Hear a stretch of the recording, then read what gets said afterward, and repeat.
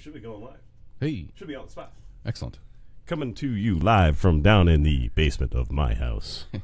Anyway, I've got your cue music ready to go. I'm we good. should be loud and live, so as soon as you want to hit that, I'm going to say, let me put this down in the bottom corner here. And let's try and size that. And I am ready to go, so I will say 3, 2, 1.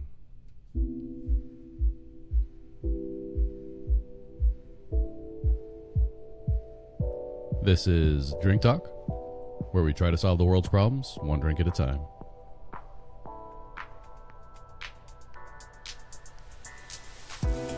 This week we'll be having Sangria and discussing Antarctica. We are your hosts, Brian and Britt. Hey, Brian. Hello. Long time no see, man. Yeah, I know it's been like not even 24 hours, right? Right. Well, yeah. Just about 24 hours. Pretty close. mean, I had a heck of a time at Beer Fest. We did have a good time out of Beer Fest. Talked to a lot of different breweries, a lot of different people we just kept running into over and over again. Yeah. It's like, well, yeah, this place is big, but not that big. Right, because we just did a Beer Fest out at Horseman's Park not that long ago, and there were some familiar faces there again that we saw the guys from Backswing Brewing. They remembered us out there. We saw Sean from Into the Pint Glass, who was on the program last week. Yes. So we saw the people out at Nebraska Brewing Company again. So a lot of people that we saw out there. It was a really good time. It was out at Warner Park. This time it was my first go-around, but you said you'd been there before? Yeah, I've been to that one before. Andrew and I went out there and had a spectacular time. But the way to do it is the way we did it, which was Uber it. Yes. It was so cheap. It was like, what, $22 you said? Round trip? Round trip. Yeah. Round trip, $22, you know, and hey, no DUIs. So, Hey. Win-win. Exactly. Yeah. So we had and we didn't have to worry about, we obviously drank correctly where, every 4 or 5 breweries we stopped at. I think it was every 6 or 7 small pint, they were just giving you shots of beer. 2 ounce pours. 2 ounce pours. So, every 6 would be, full beer, essentially. So we chug at least 2 or 3 chugs of water in between each 8. Stay hydrated. 6 to 8 it was a little warmer than usual for this time of year. Yeah, it's, it could have been a heck of a lot hotter, though. Oh, yeah. Well, and it was supposed to rain, so that was nice that since it was an outdoor event, it was nice that the weather held off for us, which was good. I think rain or shine, people will still drink beer. Oh, absolutely. And they'll get parkas. And part of that is with the Beer Fest event, they do have the one tent on the one side. So if something to we're going to haywire, everybody could kind of. And most get in of that them tent. have tents anyway, like the small tents around. Right. So right. yeah. So they'd make it work. Yeah, it was fun. So if you were out there last night at Warner Park, actually it was from 2 to 6. Unless you bought the VIP tickets and got in at 12:30. I know. I'm a little jealous. They also got a little steel mug. The stainless steel. Those Yeah, are really, really pretty cool. sweet. Yeah. Just do a couple shout-outs Sure. to a few Yeah, go breweries. right The Benson Brewery, Scratchtown was amazing. Backswing. Oh, this guy's cool. Backswing, he tagged us in a few Twitter feeds and stuff like that. Nice. Stone Brewing Company. Oh, my gosh. I want to get you guys on the show. I want to get all of these on the show, by the way. Upstream Brewing, Farnham House Brewing, Brickway, of course. Rauer and Sons. Brewing From Texas, they had some people down there because got the hurricane going on, which is kind of petering out now because hit landfall, so it kind of peters out a little bit after that. Yeah. But there's still a lot of rain going on down there in Texas. Fire Tucker Brewery and Confluence. We're just a few. We met with I'd say 75% of the breweries there we went to. We may or may not have had something Yeah. to drink from, but we at least talked to them, and because to go through a brew fest and drink from every single tent, that's a heck of a challenge to do all that. I'm not saying it's impossible, but I have a high tolerance, but I don't know if I could go through an entire beer fest and drink from every single Yeah, no, well, and then there's some there that you've had over and over again, and it's just Right, like, yeah, you can skip those. I've had that one before. Now, granted, some come out with new stuff. Like I drink a lot of stuff from Stone Brewing Company, and they came out with a solid one that kind of tastes like Fruity Pebbles when you drink it. Oh yeah, sure did. Yeah. Oh, it was so good. I don't remember the name of it, but that was pretty decent in my book. Yeah, what was the one? Someone had mentioned they had drank one that was like key lime pie that they didn't like, and I said, "Now wait a minute, just because you didn't like it you got to respect the fact that you can make beer taste like key lime pie. Right. And he's like, you got a point. You got a point. He's like, I wouldn't order it, but the fact that you can make beer taste like key lime pie, it's pretty amazing. Who were those guys that we were standing next to at actually Stone Brewing when we got down there, and we were telling like dad jokes? Oh, yeah. That was a good time. Yeah, they were good people. Yeah, good people. It's always a good time there. So should we start moving in? Yeah. Let's dive into what we are drinking. Sangria. Sangria. Yes. So this was something. If you are not familiar with sangria, it's from Portugal or Spain. I mean, it's kind of the history there is from one of the two places there. It's a mixture of mainly wine, but it also has some brandy. It has some sugar and some fruit chunks in there. Usually served over ice in a pitcher. So what we did, I went in and scoured the internet, and I found one of my favorite people for recipes, Alton Brown. I enjoy his recipes a lot, and he had a pretty interesting one. So we did 2 cups of sliced fruit. Britt, you did lemons. I limes? did more than 2 cups of fruit. Let's just say that. Fine. Which is good. What'd you do? I did. So each one of these containers, we've got 2 different kinds of wines here. Right. So I did I also have the wines up yeah. here too. I did a full in each one of these. I did a full orange, a full lime, a full lemon, a full peach, and a full pear. Nice. Yeah. And we added sugar on top of that. So, but it's And not we added- overly sweet, which is interesting. We added brown sugar instead of white sugar to make it not Right. as sweet. And I was hoping that more of the peach and pear would come through this. With that said, when you guys do make sangria, it tends to get a little gritty. You get a lot of seeds in it. I recommend getting a little tea strainer. And we were over at the folks earlier this evening, and my father was actually using this, and I was all like, oh, cool. What are you doing? He's like, I got to strain some of this water that he made, which was awesome. Let's talk about he that put water. cucumbers and lemons and mint in there, but he was straining it so you didn't get any of that gunk in there. Yeah. And I'll tell you, it did work, because I did strain the first batch of sangria that we've got going on here, and there was just a pile of gunk in the bottom of this thing. So I'm kind of glad that we grabbed that strainer from him. Right. Thanks so for letting us borrow it, Dad. Yes, thank y'all. Back to the recipe a little bit. We did the fruit. We did originally the recipe called for 2 tablespoons of sugar. We ended up doing 4 just to make it a little sweeter. We did the brandy, and then what you do is you mix all that. You do the fruit, the sugar, and the brandy, and you let that macerate. Dad's watching right now. Hey, Dad, nice water. We talked about the water that you did, Dad. Very awesome. But what you do is you let that macerate. You stick it in the refrigerator for about 6 or 8 hours, which Britt did that this morning, and let that sit for a little bit. Then after that's... you did mention that we did put some brandy in there. Brandy, yes. Yeah, it's a half cup of brandy. Did you do half cup each? Half cup of each one in each one, and let just the remnants of all of that stuff sit before adding the wine, which we just added the wine right when you showed up. Just right before I got here. So we did 2 different versions. I bought 2 different wines just because I liked the labels on them. I tried to find, he said specifically you're supposed to find a Burgundy wine, which I couldn't find anywhere there. I don't know if you have to find those. Raw Burgundy? Yeah, I don't know. So I just found some reds, and I picked them because I wish I was better about picking wines, and I didn't want to get really good wines because we're mixing it with all this red sugar table stuff. wines. That's what you want. Red table wines. So I just picked 2 that I thought the names were really cool and tied into our talk here. So that's and we'll get into those here in just a minute. And tying into the talk, my wife actually did us one better. As we were heading on our way downstairs, she goes, hey, why don't you grab that cheese out of the freezer or out of the fridge? And I was like, oh yeah, we're drinking sangria. We're drinking wine and cheese. Perfect. Usually we have nuts on the table, but this time cheese. So and by the way, we're eating Vermont Sharp white cheddar cheese. Pretty darn good, you can too. pick up from Hy-Vee. And Brian also picked up all this booze from Hy-Vee as well. Yes, I did. The 2 wines that I chose, the first one is Frontier Red. Yes, which that is what we are currently drinking on. So cheersies. Cheers. Yeah, that's good. It's quite good. It's such a refreshing drink. Yep. We're drinking it over ice, which kind of leads us into the next talk that we're going to be doing. If you guys stay with us this whole program, every once in a while I'm just going to have to dip out and get more ice. So just FYI. Right. Back to sangria just a little bit. I have actually been to Spain, when I was in the military, we stopped in Rota, Spain, and had some actual sangria there, and that's kind of what got me on this kick of doing sangria. But the main tie-in for this one is we will be talking about Antarctica today. Nice. We got to pronounce that correctly. Antarctica.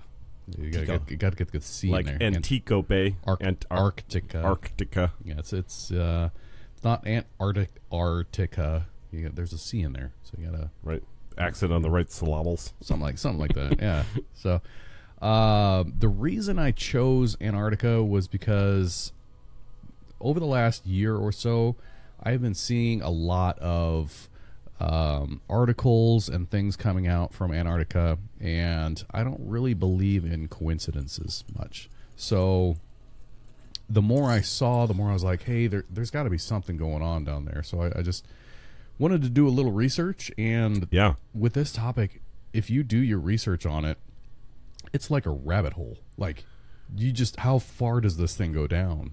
There's so much to it, and there's so much to it, but there's also not enough to it. Right. So there's the theory portion of it. I mean, and we're going to talk about that at the end of the program. You like your shirt? I like it. Hot theory. Yes. Got it. Yeah.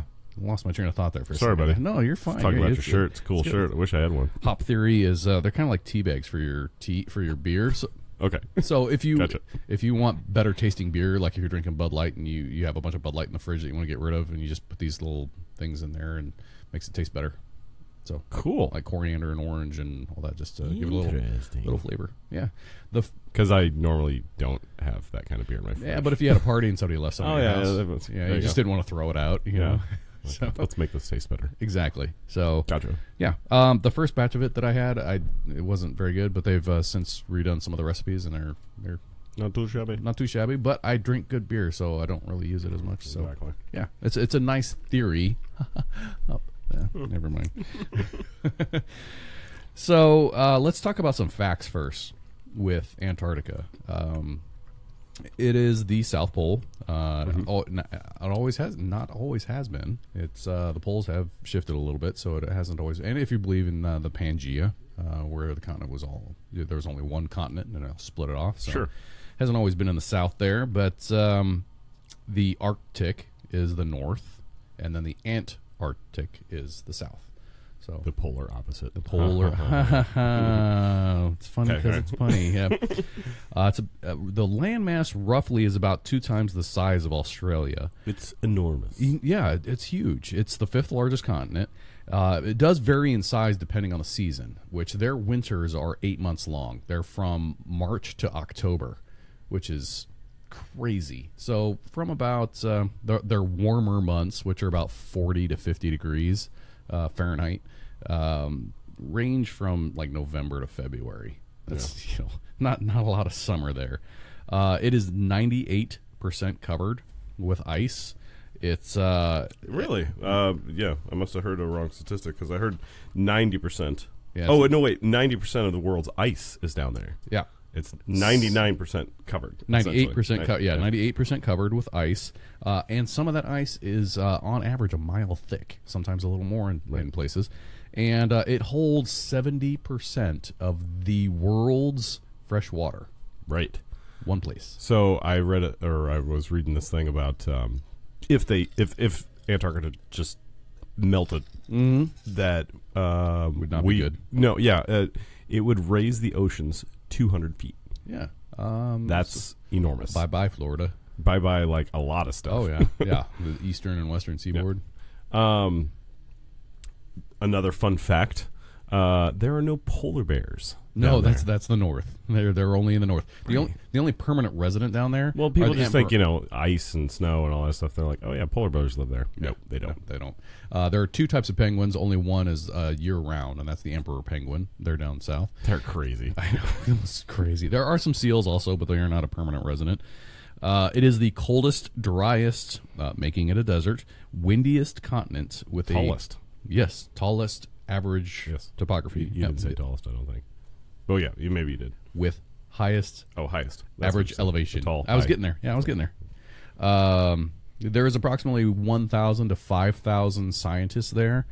depending on the season. 1,000 during the winter because it's so cold. It's like they can get temperatures like negative 170 degrees. It's crazy. Yeah, that's where you step outside, and if you're out there longer than 5 minutes, Your molecules go you freeze.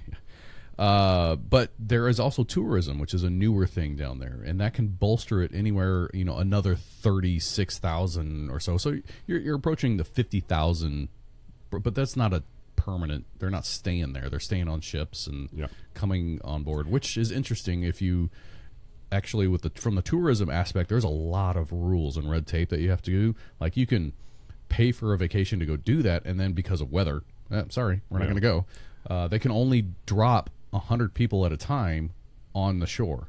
So if you're on a boat that has 500 people, they can only take 100 out, and then they do their thing, and they come back, and then you can take another 100 out and do their thing and then come back. So another weird fact that they say is that you should have your wisdom teeth removed before going there. Really? Well, it's for the reason of because you can't get it done while you're down there. Exactly. And then another thing is they said you should have your appendix removed. Now, is that if you're staying down there, like as a scientist, if you're going to be staying there as an extended stay? Because if you're a tourist, you're not really staying on. If you're a tourist, you could probably get away with it. But yeah, if you're going to stay down there for any length of time, they recommend removing their appendix. They actually really recommend it for doctors that go down there. Mm-hmm. So if you're going to go 6 months down there as a doctor, let's just pull your appendix, make sure you have your windows and teeth out, because you're really not going to get that done down there. Yeah, there was a video of a guy that, I don't know if there was a video, but there was a story about one of the doctors down there that actually performed a emergency appendectomy on himself. That's down weird. there. That's probably why they require that now. That we can't have doctors down because no one else could operate, so he had to operate on himself. Sure. I can't imagine doing that. And then starting in the 80s, but really enforced in 1994, there are no more dogs allowed down there. Really? I didn't see that. So in the 80s, there was a wild disease that started spreading amongst the dog because that was the main mode of transportation was dog sledding. Dog sleds, yeah. And then in the 80s, there was this big, huge virus that started infecting the penguins and the seals and whatever else lived, that's about it. Started affecting that, so they were like, nope, get the dogs out of here. Yeah, they're very serious about conservation down there. So it was the last region on Earth to be discovered.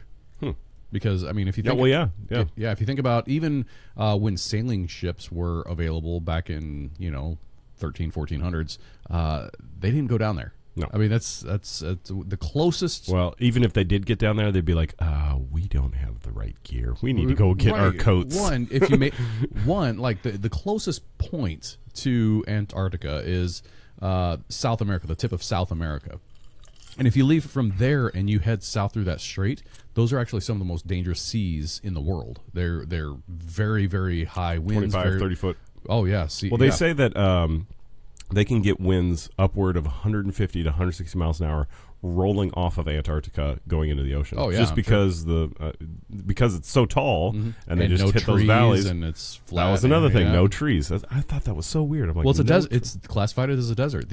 In the interior, not even a shrubbery. I know nothing. On the interior, there is less than 1 inch. It's 0.8 of an inch of rainfall or precipitation per year. On the exterior, they can get like an inch or a little over an inch per year. Sure, that's nothing, And if you think about it, the whole thing is ice. Where did all that water come from? But we're going to talk about all that. And Antarctica is also one of two or three places. One of two places that don't have any ants. They have no ants. Hey. Yeah, weird. There are more ants in the world than people. I strongly believe that. Yeah. It's a fun fact, right? The first confirmed landing. Let's say the first sighting. So I did talk about this being the last region on Earth to be discovered. The first sighting was in 1820 by a Russian expedition. Which, if you think about a Russian expedition, that's amazing. The distance from Russia to the Antarctic. Did you pack your toothbrush? They probably had the cold weather gear though, because they were used to that stuff. But the first confirmed landing was in 1895 by a Norwegian expedition. There is no government there.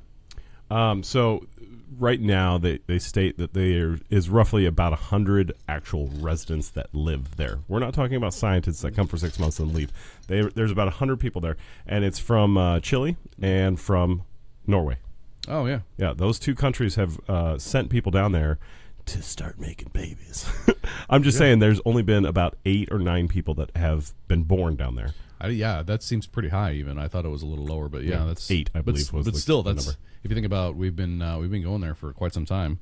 No government, but it is governed by the Antarctic Treaty System, which was signed by originally 12, and then they added another 38. And I think there's a total of 53 countries. It is the only place that has that kind of treaty as well. I know, it's pretty crazy. And now they have another one that just came up. But speaking of that, Antarctica doesn't have a time zone. It does not have a time zone. It has 24 different time zones. So they say with per region of whatever country owns whatever part of that part of land, they just go off of that time zone. Huh. Interesting. Yeah. I was looking at that time zone map actually right before you came up, and I was like, interesting. 24 different time zones. Oh, is that what that is? This is the regions that are divided up by the regions there. So they say I think they said it's either 9 or 12 different time zones but doesn't matter. Right. It doesn't matter. Also, compasses don't work there. Mm-hmm. There was a neat map that I saw, and it was there's one of the Facebook groups that I'm part of, and it was titled Second LT's Worst Nightmare, and it was the whole map of Antarctica, and then the center was south, and then there was north, and then also north, and also north, and also north. Right. And it was all north all the way around. Yeah. So I just thought that was kind of funny. I want to go south. Well, just walk 10 feet that way. Then you've made it to south. Yeah, center is south. Back to the Antarctic Treaty System. What it does is it prohibits military activity, nuclear explosions, nuclear waste disposal, and mining. It supports scientific research, protects the contents of the ecozone.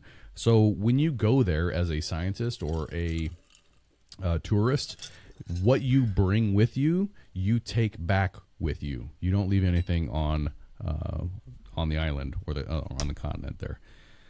It was originally signed in 1959 by 12 countries, and like I said, another 38 or a few more. So I think there's a total of 53 now, is what they had said.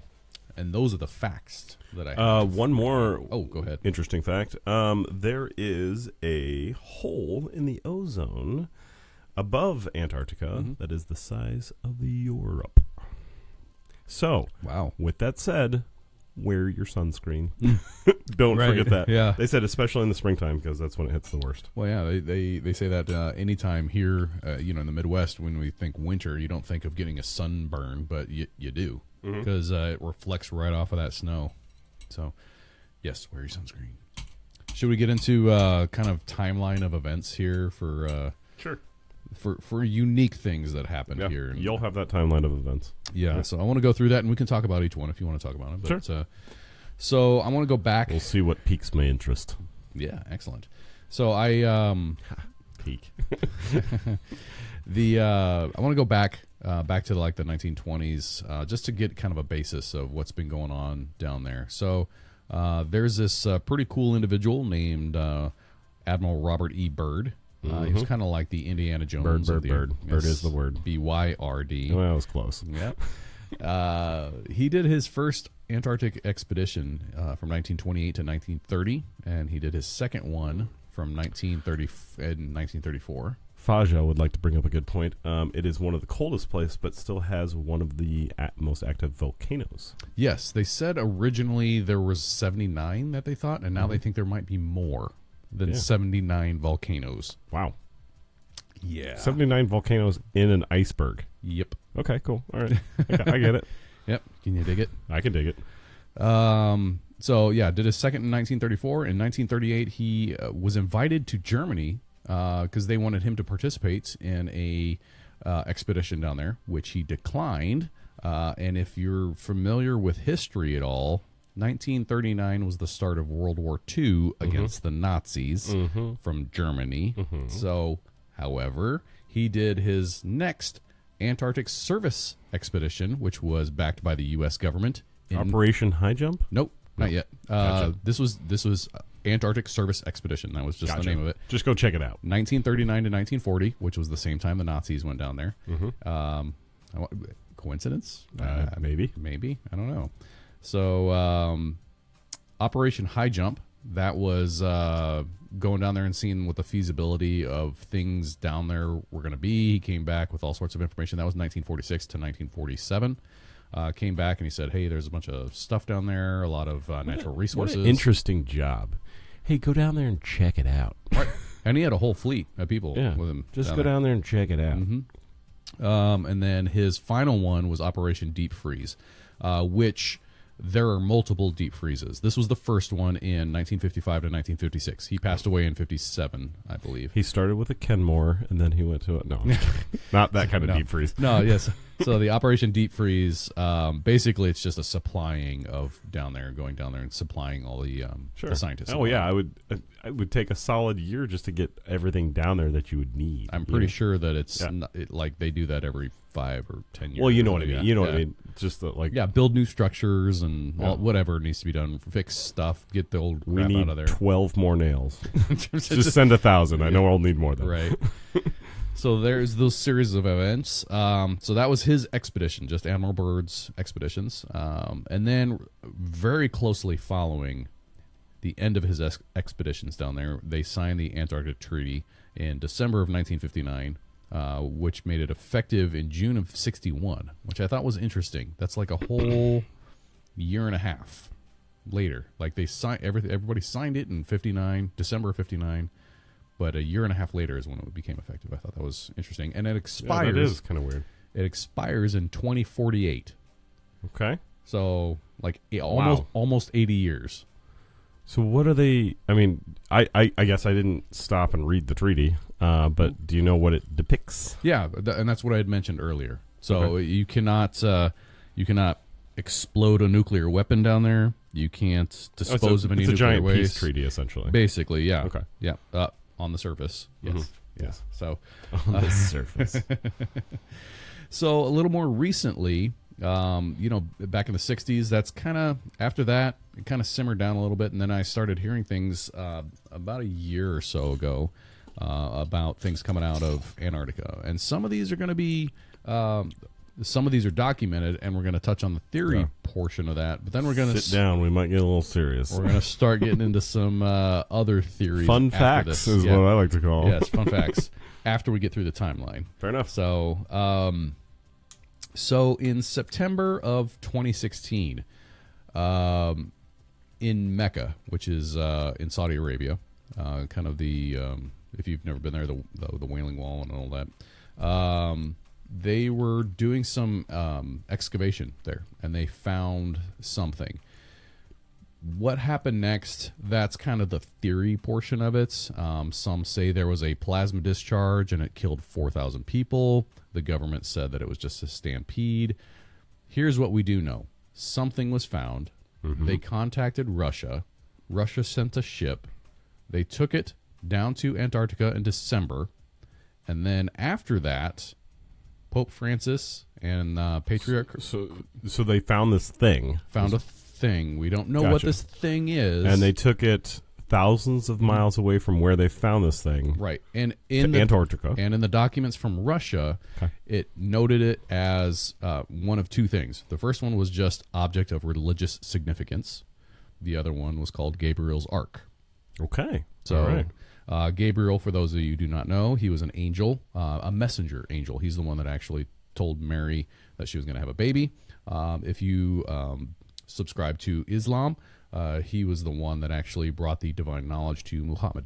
So nice, yeah. So that's who he was. What the object of religious significance is, I don't know. Did he give this ark to somebody? I don't know. Well, I wonder, but part of the reason why they may have taken it down there is because they had that kind of peace treaty down there, and it belongs to the... Or just get rid of it. Like, ooh, this is good. This is the... Nope, it's the same stuff. Is it? No, but yeah, we added a little more sugar to it. Yeah, that's really good. I like it. We started off with just 2 tablespoons of the brown sugar, but I added 2 more tablespoons of the brown sugar. Just little sweeten it up a little bit. I like it. So, like, back to what we do know. What we do know is Pope Francis and Patriarch Kirill, he is the head of the Russian Orthodox Church there, met in Cuba. Cuba. And this was the first time in 1,000 years that those two churches met for the very first time. And immediately following that meeting, Patriarch Kirill went down to Antarctica to perform a religious ceremony.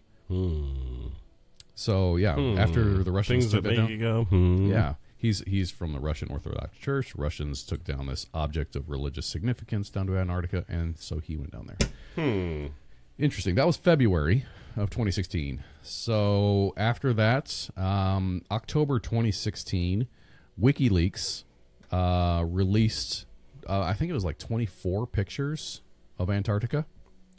Was this a recent release? October 2016. Yeah, I was actually just watching that before you showed up. So it's not even I mean, we're not even a year ago. Recent, So recent. What the significance of those pictures are, we don't know yet. Why they released them, we don't know. I think people are trying to find coded messages in it, which you can do in a JPEG, but that jumps into more of the theory portion of it. What we do know is that WikiLeaks, which is notorious for releasing information that the government doesn't want you to know, released 24 pictures about Antarctica. So that's where that stands. Also in October, so if you're looking at the timeline here, Russia goes down, takes this thing down in December of 2016. WikiLeaks in October releases all the pictures. In October, the late October of 2016, all countries with rights to Antarctica signed a treaty banning fishing. Now, the first report that I read said banning fishing in Antarctica. As I dug a little deeper, it said it banned fishing in the Ross Sea, which is the largest sea on the outside of Antarctica, right off the Ross ice shelf. You got a map. Look at that. That's so nice of you. So to do. just right here, this is where New Zealand is. Right here. Maybe let people see this. Yeah. So on the southern part of that map, there is the Ross Sea. It's the largest sea. It's closest to New Zealand, is what that is. So they banned fishing in it for 35 years. So that treaty expires in 2052. So the first treaty expires in 2048. This one 2052. So I'm thinking about 2050 is going to be a really interesting time for. Well, I wonder why they banned fishing. Interesting. Now, Antarctica is all about conservation, so it could be that. I don't want to jump to too many conclusions because it could have been completely. Well, does it ban fishing for the locals? Like, I would assume that would be a source of life of food opportunity that they don't have to ship in. I'm going to guess commercial fishing, but I don't know if you can go out on a boat and fish. I don't know. But they're pretty serious. I caught 4 fish a day. You're going to find me? Gosh. What are those guys going to eat? There's not any wildlife. Right. I mean, you can eat so many. That is your freshest meat that you can get. Right, so many freeze-dried meals. Yeah. Astronaut ice cream. Huh. Okay, so again, 2016, November of 2016, John Kerry goes down there. During the election. We all know about the 2016 election between Hillary Clinton and Donald Trump, and he leaves. He just wanted to get out of town. During the middle of it. I mean, he was gone over Election Day, 2016, November 2016, to go visit Antarctica. And also Buzz Aldrin went down there in November of 2016. This is interesting, Brian. You're blowing my mind right now. I guess I didn't read this portion of it. Yeah, and actually he had to be medevaced out of there. Buzz Aldrin did. He had some, I don't know if it was a heart attack or something. He got sick. He got really smart sick. Move to take that old of a man down there. I don't know if, he's old, but he's not like of ill health. No, but apparently he was. That might get into some of the theory portions over here. Okay, so, all right. I like where we're going with this then. So, any questions about the timeline there that you have? I mean, no. I mean, there's some weird tie-ins over the last year. Yeah. So I want to talk about. Let's get into some of the theories then. Okay. Why don't you start? Because I know you love theories. So let's. Well, one of the theories is, a hollow Earth. We can go that way. Right. They say that in the middle of the Antarctic, there is this giant hole that leads into the middle of the Earth, and people have seen it. There was a team that went to go check it out, and they were like, "Yep, there sure is a darn deep hole down there," you know, and they don't know what it's all about. Well, and they actually, Admiral Byrd apparently flew into that hole. And I did find some documentation on that, but I don't know how authentic that is. But he had talked about going in there and seeing a different weather system into the hole, which there are cave systems here on the planet currently that we know of that have their own weather systems in there. Sure. They're that big. So if you're talking hollow Earth, so the entrances, what Britt's talking about for hollow Earth, there's an entrance in the north and there's an entrance in the south for this theory. And I should put this out there that just because we are throwing them out there does not mean we believe these. No. We are just throwing out some of the theories that people put out about Antarctica. I've never been there, so I don't know. I mean, you know, after doing all this research, I know your wife was like, "Hey, Brian wants to take a trip to Antarctica now." I do. And I was all like, "I'll go with him," and she's like, "Good, because I'm not." Yeah, see for myself what's going on down there. So, and that, speaking of that, like, I spent hours on Google Earth looking at Antarctica, and it was a little, well, the thing is, interesting. Antarctica, Google's only going to show you what Google wants to show you. So, like, fair. Same with NASA. NASA's only going to tell you what NASA wants you to know, you know. But yeah, Google Earth, the hard part is they don't have roads down there. So it's like they don't have one of those Google cars just driving around, you know? No, but, however, when I was looking through it, so you can do Google Earth. Those of you that have not gone on need to check it out on your PC, on your tablet, whatever. I use a tablet because you can zoom in and out a lot easier. But they've kind of merged Google Maps and Google Earth a little bit together. So there's some features on Google Earth that you can find on Google Maps. One of those is the street view down there. Sure. Now, being Antarctica, it does not have streets. No. So I hit it anyway on accident because I thought, well, maybe it brings you down closer or whatever. Yeah. So I hit it and not expecting a bunch of these blue dots popping up. And I'm like, what are all these little blue dots? Because normally if you have a street view, it's the blue line on the street. So you just... Oh, yeah. So there are these little dots like all around the exterior and some in the ocean and all that. And I'm like, what's going on with those? So I click it and it zooms all the way in. And what it does is it brings up pictures of that people have taken. Now, these aren't your standard, you know, cell phone picture. This isn't some high definition camera. This is a 360 camera. And some of them actually walked distances, like they actually took a little trail, like when they went and looked for penguins. Weird. It's pretty cool. Because normally I take photos in 360. You know, they are getting pretty inexpensive. Like, I looked on Amazon, and you can pick them up for anywhere from a little over $100 to, you know, what do you want to spend? So they're not overly expensive. And if you were going to a place like Antarctica, why wouldn't you want to do that? Especially, just get it all. Yeah, especially if you belong to Google Earth and like you were like, hey, how can I make this better? Oh, by taking 360 photographs and throwing them up on Google Earth, and they can do that. And that's what those little blue dots were people actually taking pictures. But you also said that all these little dots were pretty much around Antarctica, not in. No, there was nothing in. Nothing. Gotcha. In. So everything was on the border or on the outskirts in the ocean, from shipping vessels or touring vessels. Kind of safe to say Google hasn't made it to the middle of that place yet.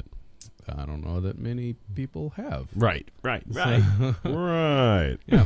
So, but yeah, I would encourage you to check that out. It's really cool. And what I found most interesting about the whole thing was, I mean, here we are talking about a continent that is very harsh conditions, very high wind. I'm gonna go rinse this out. Sure.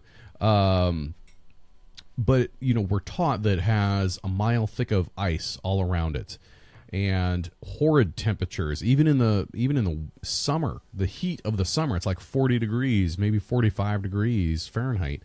So it doesn't really get very warm there. But what I saw in these pictures, and now these are all coastal pictures, so take that with what it is. There wasn't a lot of snow. I mean, there was, you could see snow, but when you're talking about a continent that is 98% ice, I was very struck by the amount of rock in mountainous regions that they have that didn't have snow on them. Right. They do say that only 1% of Antarctica is not covered in ice or snow.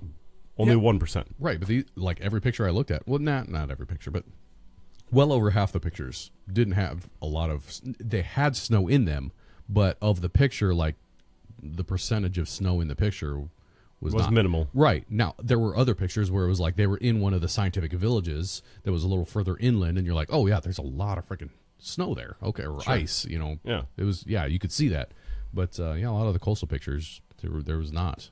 So I thought that was really, really weird because they also talk about the 2 mile high wall of ice in there, which we're going to get into here in just a minute.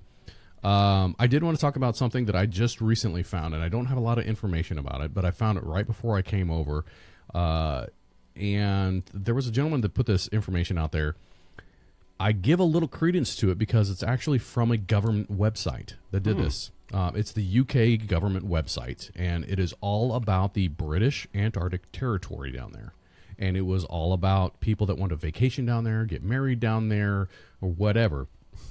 So, which, I mean, how cool would that be to have that on your marriage certificate? Where'd you guys get married? Antarctica. Right. What? That'd be like being born from there. It'd be like the laws don't apply here. Exactly. Yeah. Where we're going, we don't need laws. We don't need roads. Yeah. So, anyway, on this, which didn't really seem, at first, it didn't seem out of place or anything until you really started reading into it. And they talked about, what you need to do to... Well, shout out, Dad is on fire with comments, which is great. And we always love comments, and sometimes I catch them more than I catch others, but they do come through the feed a lot. So it says there is a... it just got deleted. Oh, there we go. Never mind. I got to scroll. There is a South Pole telescope, is what he said, that studies dark matter that is 10 meters in diameter. That's a big lens. That's a huge lens. Wow. 10 meters in diameter. Man. Dark energy. Still, he dark, changed that. Well, dark matter, dark energy. Yeah. So probably because there's not a lot of freaking lights down there. So yeah, that'd be a good place to put a telescope. You'd see all the stars. All of them. My goodness. I can't imagine. They also have like here in the northern hemisphere where we have the Aurora Borealis. They have their own version down there, which is kind of say that because I like saying Aurora Borealis. Yeah, it's so pretty. But anyway, back to this this British website, and it is a government website, and I actually have it pulled up. Let me get my notes. By the way, this cheese is so good, delicious, so delicious, so Vermont. I had it. I'm pretty sure. But this guy was on the government website. There it is. Yeah, foreign travel advice from the British Antarctic Territory. It is don't travel there. gov.uk was the website. And in it, they talk about, all the permits that you need to do, the government agencies you need to contact for tourism, what's available down there. You can do kayaking, snorkeling, glacier walking. Snorkeling, holy cow. Thank you. You'd have to have a dry suit. Thank you. Man. Woo. Burr. Bumblebee tuna, burr. Man, you'd be... but what made this really interesting is on the next page, they talk about terrorism. What? Hold on. So page 1 is about doing all these fun things, and then the second page is... the risk of terrorism. In Antarctica. Huh? Right? What? Right? So I also lend this a little... that would be the least likely place for terrorism. Here's the thing.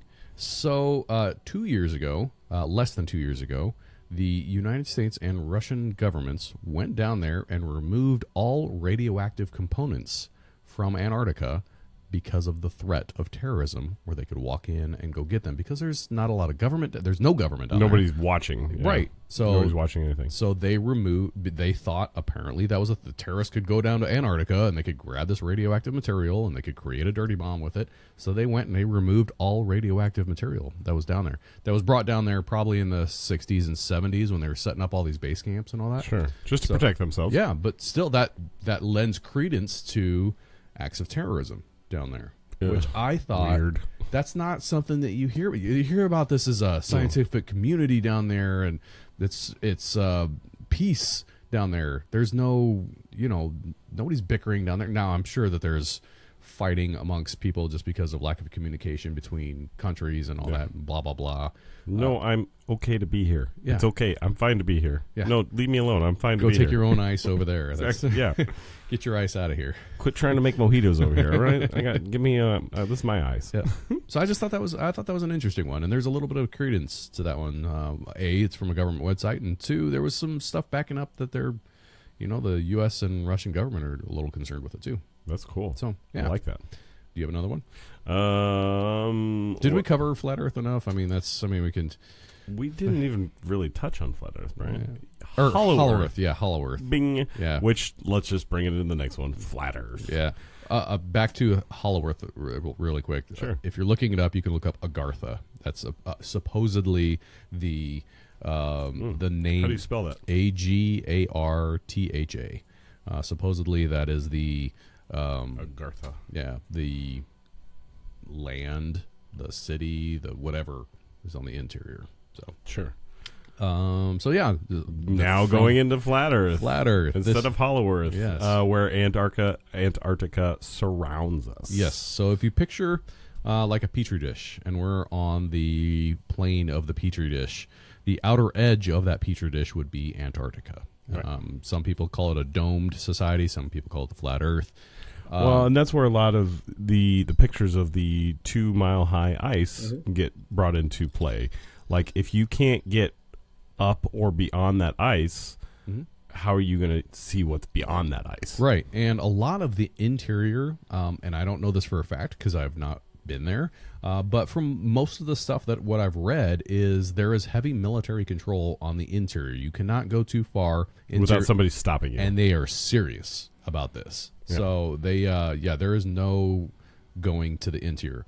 Are they hiding the Hollow Earth entrance? Are they hiding the edge? I don't know. What are they hiding? What are they hiding? They're hiding something. Yeah. They don't want us to know something. Right, exactly. So, and with that said, 24 different time zone still plays and is still active if you go around the entire world as a flat. So, yeah. It can happen. Yep. Yeah. I know. We had talked about doing a flat Earth because there was one time we had Rich on. We'll briefly talk about this. I know, but like that talk that we had, and there was like question after question after question on flat Earth, and so I think we need to do one at some point. We're not going to do that here because there's so many if you other type in flat Earth into YouTube, you're going to go down a huge hole. Oh my goodness! Yes, you are. AKA Buckle the up. eclipse that we just had. Don't even get into that one. Yeah, we were still talking. Well, the one thing that they said was you never saw the moon. You know, you never saw the moon come, and you never saw the moon leave, and then all of a sudden there's a dark thing there. We're talking theories here, but we're not a theory show. So. Exactly. No, these are all just Yeah. what other people think, and Brian, I think the world's round. I do. You know, the moon's round, the sun's round, everything's round. You know, we're a ball. But yeah, flat Earth, it's a possibility. Yeah. It's interesting to think about. I'm not a scientist. Yeah, I think it's funny when people get so angry at it. It's like, guys, just like, even if you don't believe it, it's interesting to think about the possible what if. You know? I'm all about looking at the other side of the coin. Me and too. Flat Earth would be the other Me side too. of the coin. I try and get into the mindset when I hear about things that happen around the world. I try and get in the mindset of the person that on both sides of there. What why did that happen on this side and why did that happen on this side? Because I like to think about that type of situation. What happened in that situation? Why did that go down the way it did? Cause and effect, and there could be a secondary effect. Right. You know? Another theory: the Nazi base in UFOs. Ooh, yes. They. I did read about that and saw pictures, which I don't believe those pictures. I think they were doctored, but they probably were. Right. When it was interesting, the back to the Admiral Byrd that went down there and followed the Nazis down there. Apparently, the theory goes that the Nazis set up a base down there, which is possible if you do it under the ice. And I'm not sure what the area. I think it was. It's been renamed because they dropped a bunch of swastikas there, and I can't think of because that's what they do. Yeah, I can't remember the name of it right offhand. But anyway, apparently they created a base down there, and they found, which would be easy to do. Just start drilling the ice and yep. Well, and Hitler was looking for something. When you were a kid and it'd snow really big, and then you'd start digging a hole and you'd create like an igloo type thing. Yeah, same thing. Creating a base. Absolutely. Base station from where I could launch my snowballs from. Yeah. Well, and they took a bunch of submarines down there, and those were actually caught down in Argentina, which is what the theory goes that Hitler actually retreated down there. In Argentina. In the Argentine. Anyway, the other part of the theory is that they found a UFO and they got some technology from that, and they were trying to reverse engineer all that. Well, also because Admiral Byrd, part of Operation High Jump and Operation Deep Freeze, was going down there. He followed him down there right before World War II, and then rejoined the effort to go down there after the war was over. And in '56, he abruptly stopped. Now, there's some differences as to why he stopped. There have been reports of these things coming out of the ocean, aerial vehicles that make no sound, and totally decimated his fleet, and they kind of had to limp home, and they lost a lot of life. I don't know if there's any credence to that or what. Documentation. Yeah, but then he mysteriously died immediately following those. So. Another thing that makes me go, Yeah. Interesting. That's all I had. I didn't do a whole lot of research on that because there's not a lot of research on that, and a lot of it is theories. Right. So, the pyramids of Antarctica. Yes, the pyramids of Antarctica. They have found a few of them over there, and aerial photos. They've you can clearly see that there is some kind of pyramids down there. So, at one time, Antarctica was a thriving place. It did have trees, and it did have greenery, and it did have forests of nature. But the poles have changed, and now it is now covered in ice. So at one point, it was a habitat. If you think about the ice that's covering it, that's over a mile thick, what could be under that ice? Oh, yeah. So many different things. Yeah.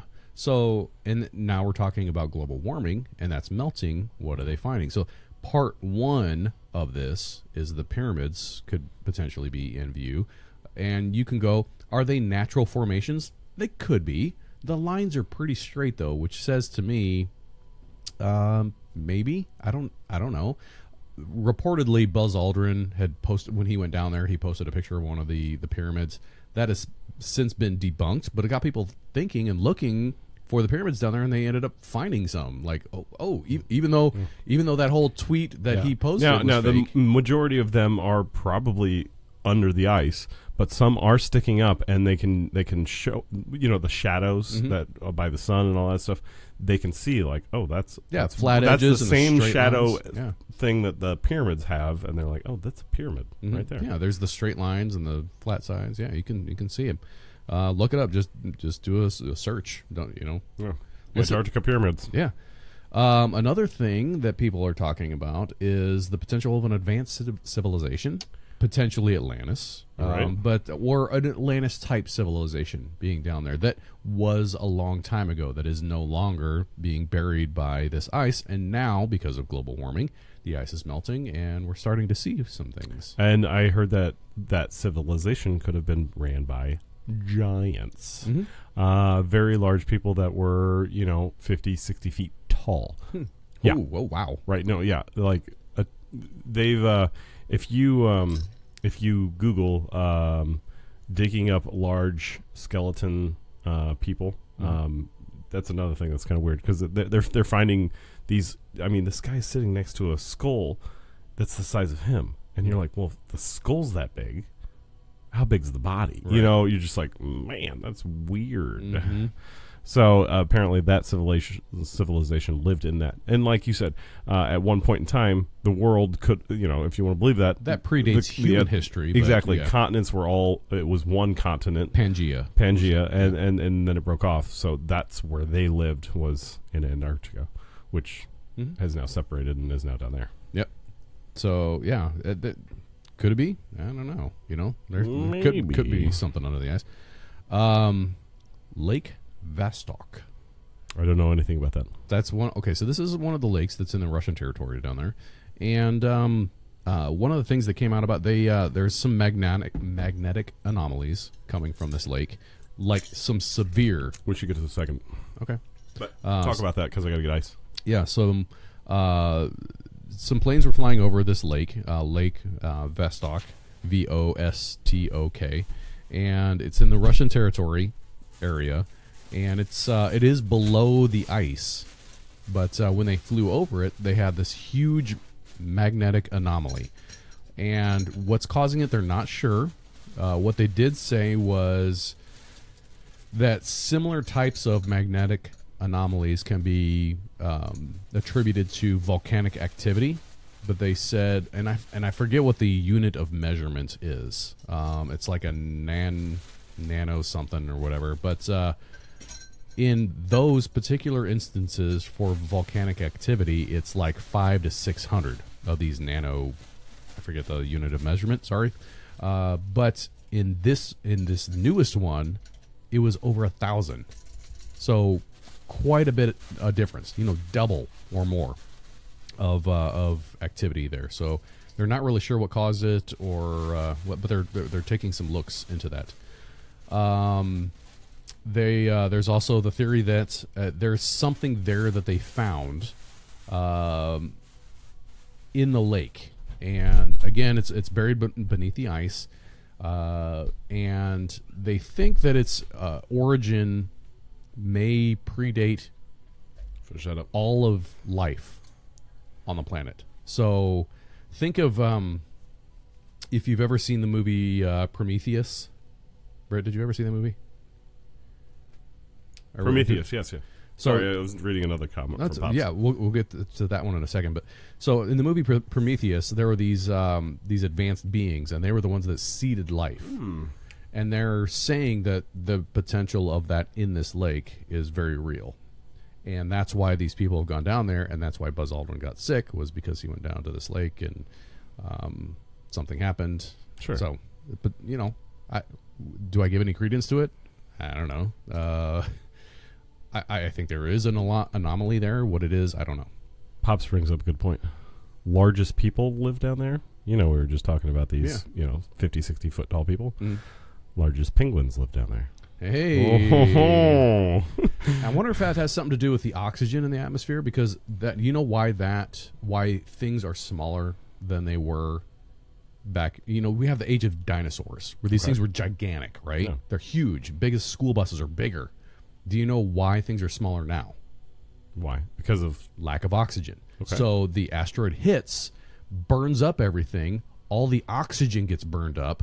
So now we have depleted oxygen levels here in the planet. So things don't just solve something. So yeah, things don't get as big. I feel like we've just solved something. Yeah, so maybe the oxygen levels down there are higher. I don't know. Yeah, good call. Potentially. So finish that up, and then we'll move on to the next one. The prophecy. Oh, that leads me into my final theory. So we should slow down a little bit on the talk, because that's fine. That's all I had on the theories. But so what is this next one, Britt? Why don't you talk about this this next one? Well, can I pour it? No, you can't. You're the one that bought the wine. Mm-hmm. Yes. So the wine that I bought, again, I bought because of the names. And the first one was Frontier, because Antarctica is kind of like the new frontier. Like, it's a lot to be discovered there. This next one was Prophecy, because in coming through some of these talks,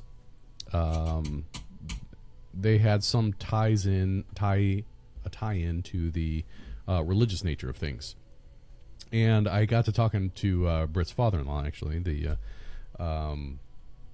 he said there wasn't really a lot of biblical significance to any of this. So, but it is fun to just think about some of these things.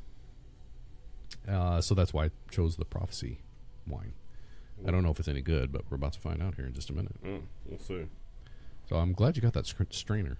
Yeah, it definitely. Mm-hmm. Especially if you're going to let things macerate and just like. So I've just copyrighted something.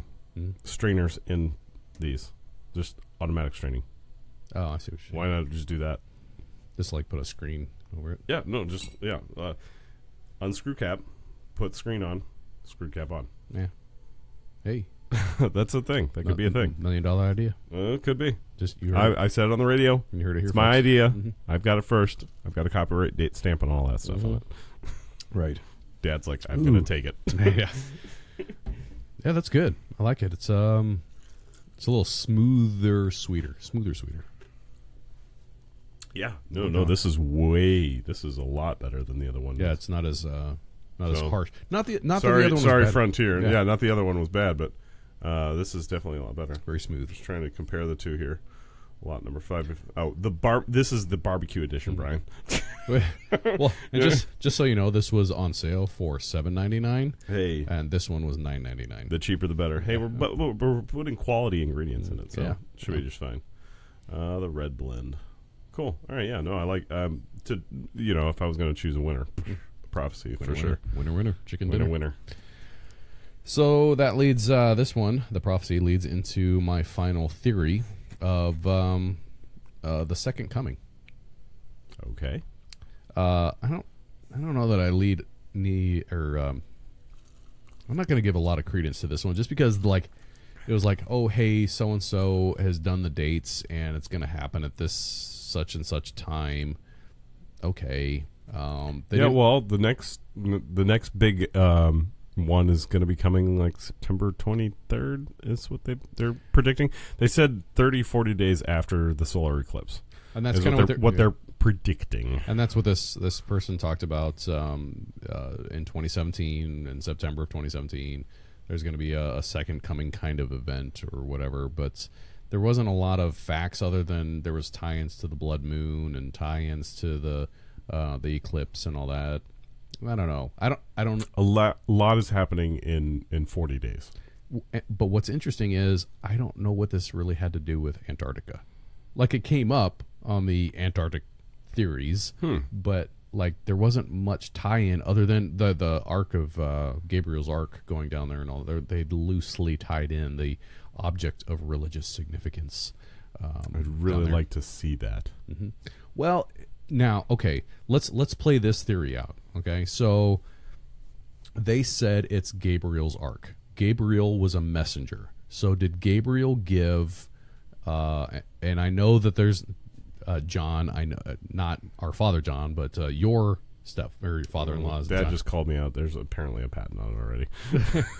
Dang it! So. Britt's father-in-law is a very big biblical scholar, and he said there's no biblical reference to any of this. So that being said, let's just play this theory out because I enjoy thinking on these things and the possibility of what if. So Gabriel, angel, messenger angel at that, so gives this object of religious significance. What is it? I don't know, but what do you think it would be coming from the messenger angel? I mean, if you think about it, is it knowledge of the second coming? Is it how to elevate humanity to the next level? What is it? From what I was taught, God is not going to tell you when the coming is going to happen. Right, but what if the messenger angel did? Okay, all right. So somebody else told us. Like, I mean, there are angels that go against God's will. Guess what's going on over here? You know about Lucifer. You know, he's a fallen angel. Yeah. So what if one of the angels said, I'm not going to tell him. I'm going to give him this thing that might lead him to the answer. But okay, I see where you're going there. I don't know. I like that possibly theory. I do. Yeah. theory. I can't prove any of that. No, I There's can't. I can't. So, if you play that out, is there a tie into the Second Coming? Maybe. Is it going to happen in our lifetime? I don't know. I don't think. Man shall not know the hour of the day. So I don't know. All right. So where are we going with this?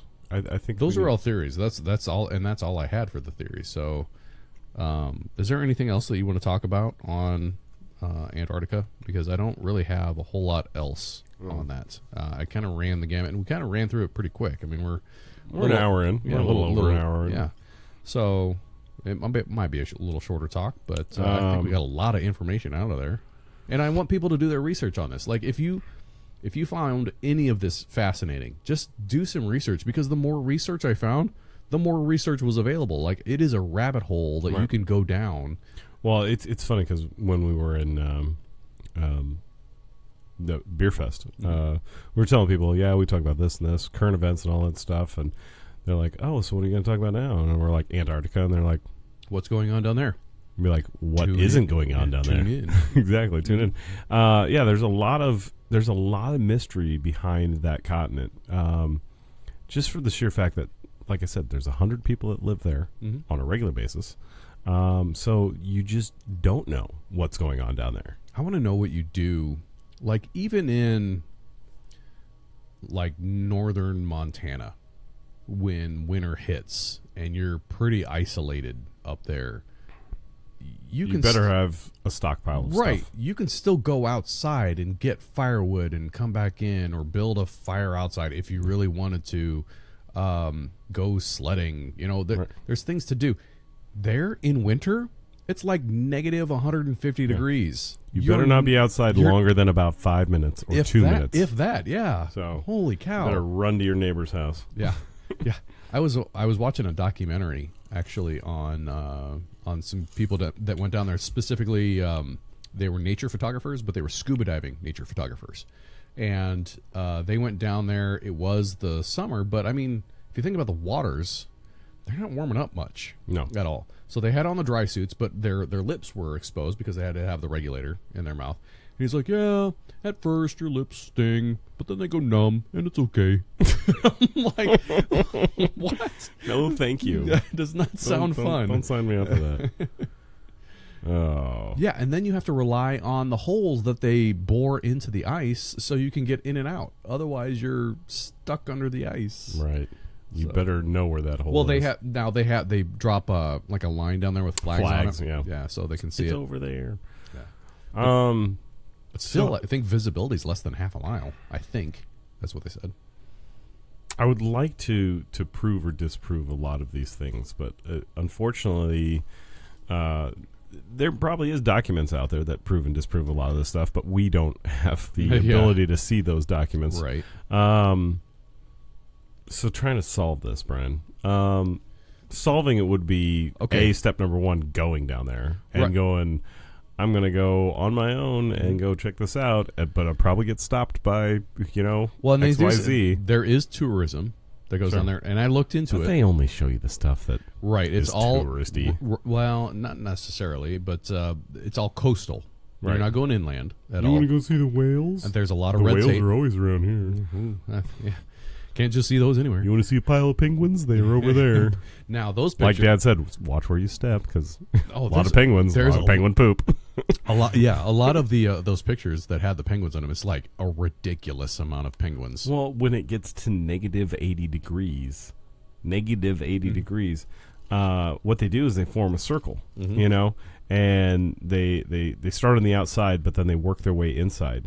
And they say if you're on the outside of that circle, you're going to freeze to death. So essentially, they're just like a giant grinder, and they're just grinding themselves, and also while maintaining little babies at their feet. Eggs. Yeah. What a weird thing. Yeah. Yep. If I was a penguin, I'm like, I'd get out of here. Isn't like Hawaii right over there? I could just go over there. Right. Another way we could solve some of this information problem is having high quality resolution images from satellites. which we probably, that's a whole nother talk. Yeah. Well, and that's something I didn't bring up when I was looking at the Google. Yeah. So when I was looking at Google Earth, that would be a good topic. Satellites. All right. Cool. We could play like the Dave Matthews Band satellite song. We can't. I know stuff. But anyway, so when I looked at some of the images of Antarctica, there are not a lot of high quality images, and some of them actually look very, very old. Like a plane went over and took some of these images, and they just did this patchwork quilt, which you find some places. Now, you could say, well, it's Antarctica, and there's no land formations, there's no trees or whatever. It's just ice. Why do we want high quality? Let's just say Google buys a plane and they start doing that sort of thing. What I would say, they're only going to show us what they want to show us, Brian. So, because we were doing research on Antarctica, I said, well, okay, this is a land of ice. Is there any other land of ice on this planet that there are high-quality images of? The answer is yes. Iceland. Greenland.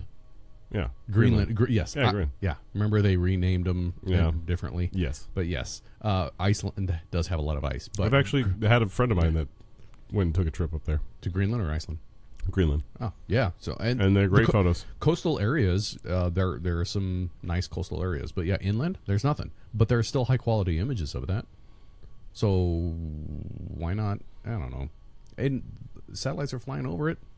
Planes are flying over. Well, I don't know how.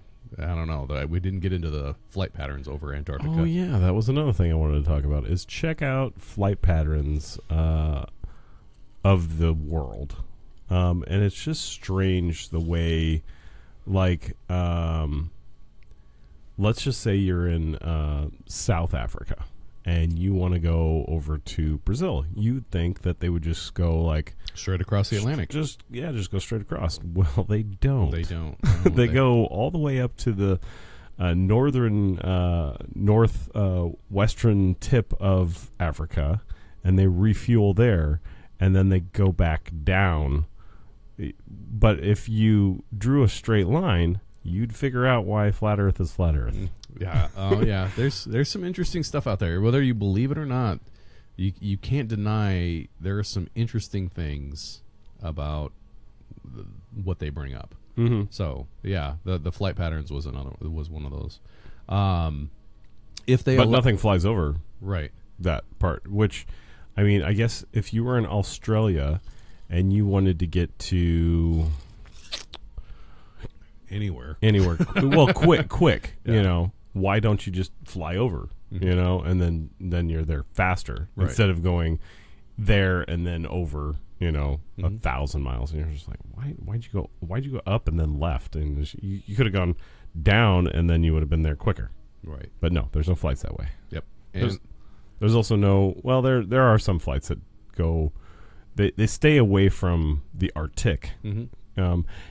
You know that could be a thing about like the air quality there might be. You know, tougher to fly in. I don't know.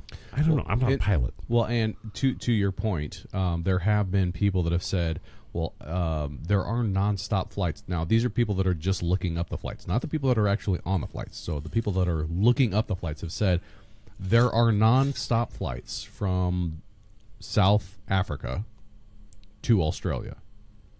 Nonstop. That's just looking it up. But what they don't say is if it stops to refuel and no one is left on or no one leaves the plane. Boards or leaves the plane, that's not considered a stop. Yeah, so what it's just actually getting fuel. Yeah, so what it's actually doing is it's heading north, stopping somewhere, refueling, and then heading south rather than just doing the straight flight across. Yeah. So you would assume that it would be able to do that, but yeah, especially nowadays with the put a little bit bigger gas can on there and a little less luggage and you should be fine. Yeah. So, yeah. How many people are traveling right from there to go to there? I don't know. On a daily basis. We took a little detour on this one. So we did a little bit. So. Sorry. That happens. Right. The more we drink, sometimes the more we detour. Yeah. Nothing wrong with that. I don't know that we can really solve this problem other than information and the possibility of having. Well, wasn't there an act where it was like declassification of like military documents? Is 15 years, but they can still be redacted. Mm-hmm. So, yeah. You see where I'm going. You there. can have the document. It's going to be all black highlighter, but right. Yeah, or black Sharpie. Let us know, government. Yeah, but they're not. They're not going to.